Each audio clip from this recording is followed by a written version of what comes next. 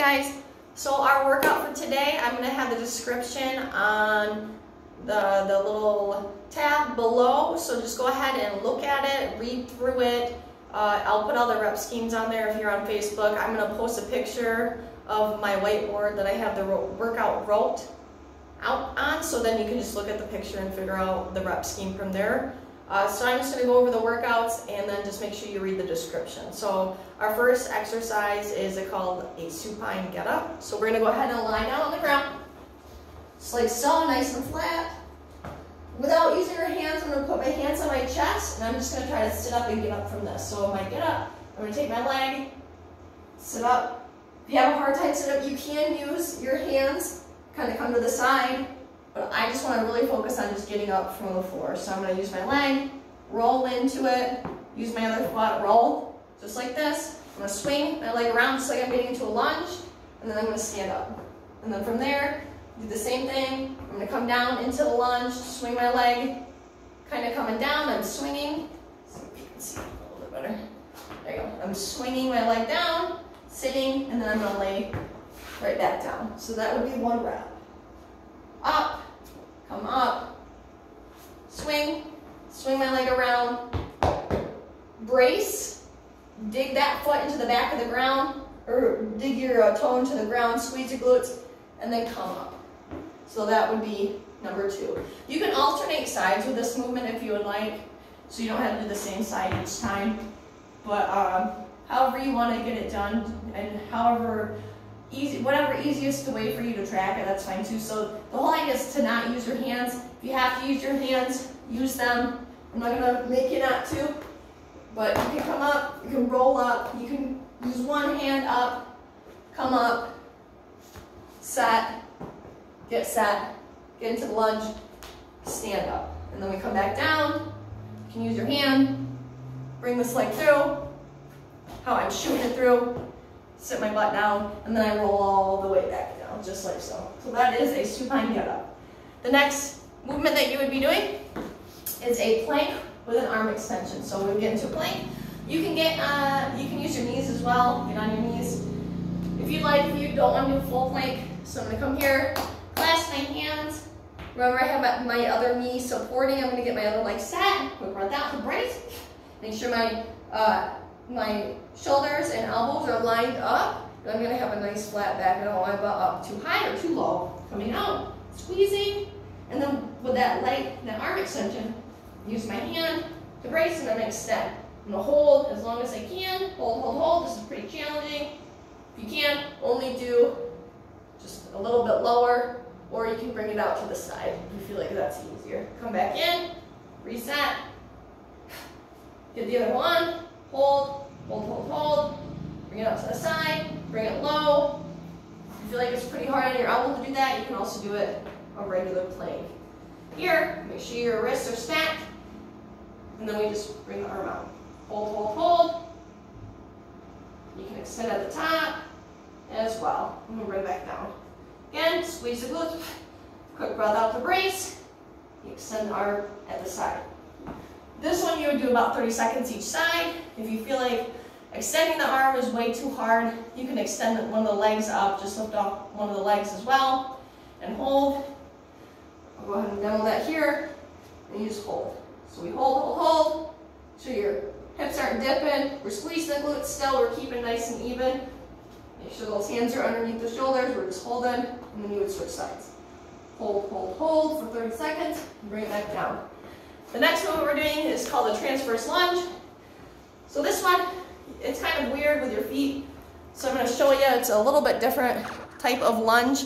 It's a good lunge for prepping and strengthening your fascial tissue. And it helps with a certain range of motions that your body's not usually into. So what I do, one foot's going to be in front, one foot's going to be slightly staggered in the back, and my feet are going to be nice and straight on. So one's in the front, one's in the back. And I'm going to lunge towards this leg. So I'm going to hinge back, my arm's going to be out, clasped in the middle, and I'm going to lunge back. I'm going to sit back into it, and if you want to make it a little bit harder, you can rotate towards that leg. Here, and then come back and come up. So that's one. Again, feet are nice and straight on. pushing my butt back, sitting back into it, rotating through, rotating towards that other side, sitting back into it, rotating. That's 2. So let's switch sides, and I'll do a side view as well for you. See if you can see my feet a little bit better. So feet are nice and straight on. Here, hands, hinge back, sit and sit and sit and keep those feet nice and straight on, and then I rotate to the side, come back, and come up. Let's get a side view of this guy. There we go. Good. Okay, here's my side view. One leg is staggered in the front. The one that I'm lunging or more like a lunge hinge to is the back leg. So the leg is in the front, so I'm staggered the leg in the front. And then I'm going to push my hips back into that socket, make sure that foot's nice and straight on. And I'm actually driving my knees out here, sitting, and then I'm rotating, coming up, coming back. This one's a little bit easier if you don't have shoes on for this one, because then you can really grip the floor as well. So the next and last movement for this circuit is the hollow holds, and you'll be doing this one for 30 seconds. So we come down to the ground, we're lying down, I'm going to bring my hands up, actually push my hands up, I'm going to bring my feet about, I would say, an inch off the ground, and I want to think about bracing. So my ribcage is coming in, and I'm kind of accordioning everything in, so I keep it nice and stable. You want that hollow hold, and we're just going to hold. And I'm going to make sure I have that space or an apple in between my neck, and I'm bringing my shoulders off the ground so you can see a little better. So this is my starting position. Quick breath out, and I'm just lifting. Hollow hold, and I'm just going to hold for as long as I can. The max effort is 30 seconds. If you can hold it for 30 seconds, you're a freaking champ. Hold, hold, hold. Space in between the neck. Here. Hold, and then rest. Just like so. So we're just holding, we are accordioning, everything's up and in, and we're squeezing, keeping that tension throughout that whole movement. So you would do those movements at a 6, 8, 10 rep scheme that would be counting up. So the supine get-ups would be 6 reps for the first round. The transverse lunges would be 6 reps for the first round. But then the planks and the hollow holds would stay the same throughout the whole circuit. So you go a 6, 8, 10 count reps up. And then you would take 1 to 2 minutes of rest, then you get into the next circuit. So the next circuit is a 10, 8, 6. So I'm going to go ahead and get into that now. So the first movement is called prone IYTWO, T's and W's and O's. So that seems like a freaking mouthful. It is, but it's a really good movement for getting all those muscles in your back and your shoulders developed. And this is really good if you sit at a computer desk for a really long time. And it's really simple, but it's really effective. So we're going to come down on the ground. You can, there's 2 ways to do this. You can get up into a Superman position by working your core like this, bring your legs up, or you can bring your legs down. I'm going to do it with the legs down, just for teaching's sake. So I'm going to come here, bring my nose to the ground, just like so, and I'm going to mimic, just like those I's, Y's, T's, W's, and O's with my arms. So I'm going to try to get into the best position I can. Sorry guys. Here. Coming up, my nose pin, I'm going to go eyes. I'm squeezing my shoulders, keeping my shoulders away from my ears. So I'm keeping them back and lifting. Eyes, bringing it in. Y's, lifting, squeezing my shoulder blades together. T's, lifting, squeezing my shoulder blades together. And then W's comes up, and I'm protracting. So protracting, squeezing, keeping my nose to the ground. And then the O's is I wrap it around, and I just touch my hands in the back. So I'm going to go ahead and show you what it looks like, what it would be on the ground up in there. So I go I's, Y's, T's, W, and then O. So that would be the full movement. That would be 1 rep. You're going to be doing 10 of these. Take it easy on these. If these get really tough, only do, I would say, up to 5 at first. If you feel like your shoulders are just screaming, you don't need to do away with these ones. These are tough enough, okay? So the next movement is a side plank. So we're going to do our 30-second side plank. Get set up. You can do it stacked from the knees, or you can do it where you have your feet stacked. So I'm gonna do both and show you. So from my knees, I wanna make sure I'm in a nice straight line and bring my hips forward and make sure my shoulders, my elbows are nice and stacked. So this is my starting position.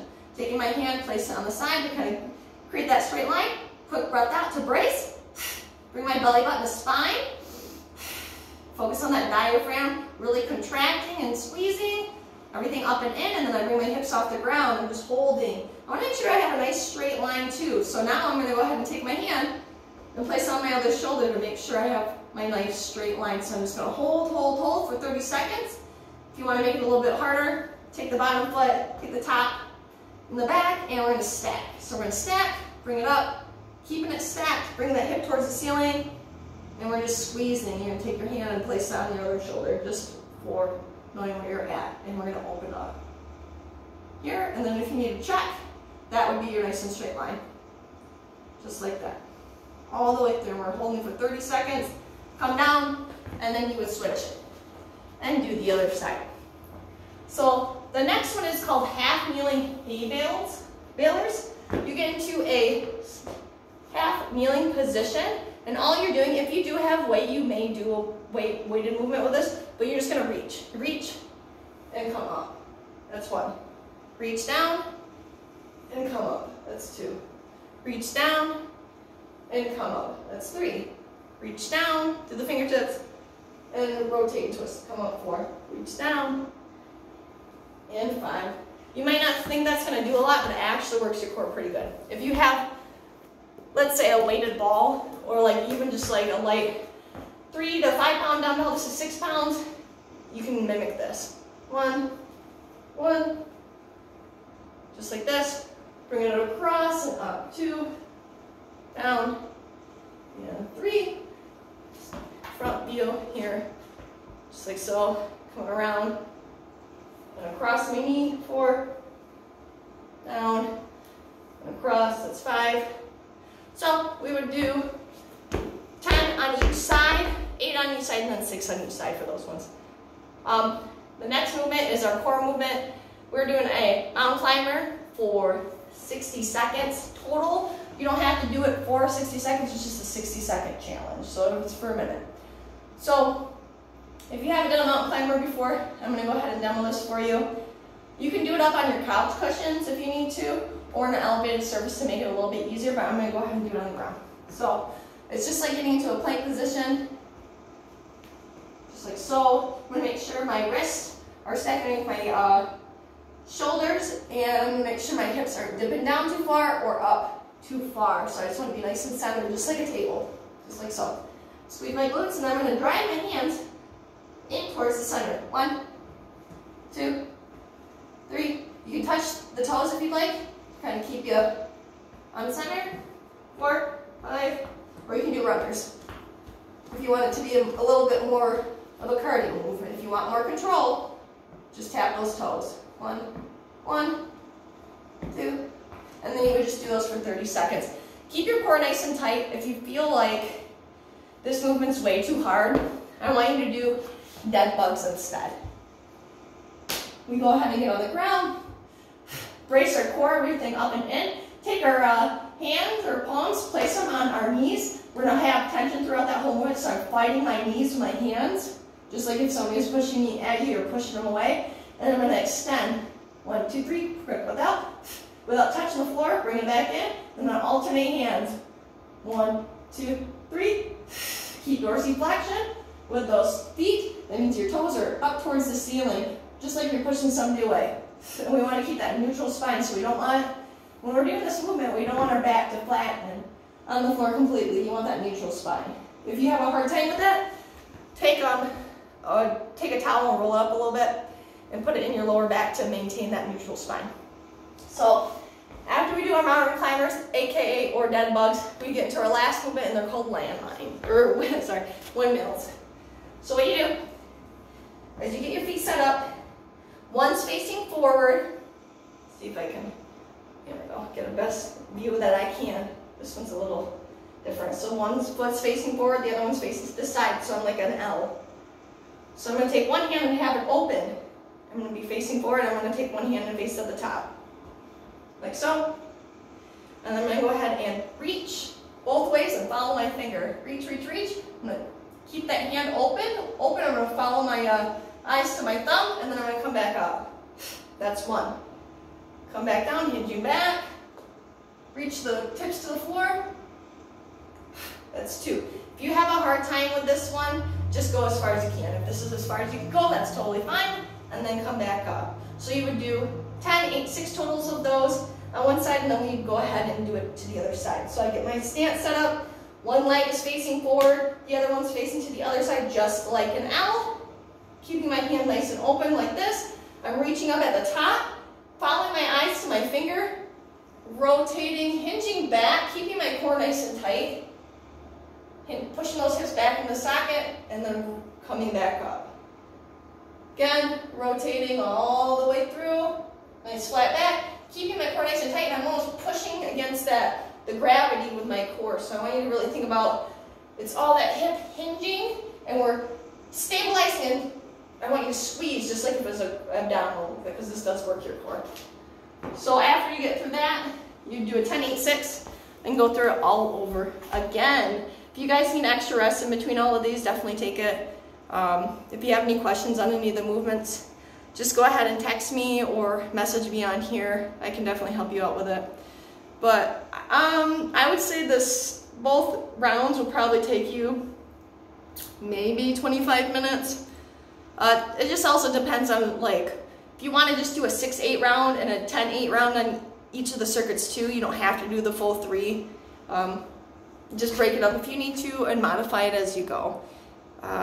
So after, I would definitely do a cool down, do some stretching. I have some cool down mobility exercises for thoracic spine and stretching, and you can also use that warm-up workout, the first part of it, for your cool down as well. Okay? Well, have fun. Enjoy it.